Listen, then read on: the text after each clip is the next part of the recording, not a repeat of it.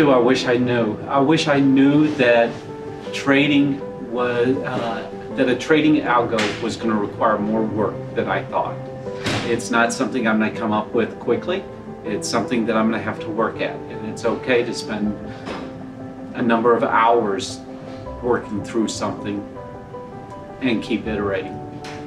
Well, when I came to writing algos, I already was able to program, and it was a little unusual trying to get my head around the idea that, unlike a normal computer program where you start from the beginning and you work to the end, or you just have a continuous loop, when you're working in the environment of writing algorithms, you're responding to events. I wish I have some classes, back in school or online that taught me, that teaches a lot of Python, tricks.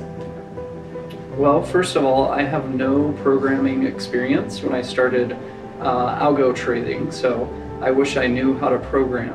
The main thing is to not go into it with the attitude that you're always going to come up with a profitable model. It's actually quite difficult to come up with a profitable model.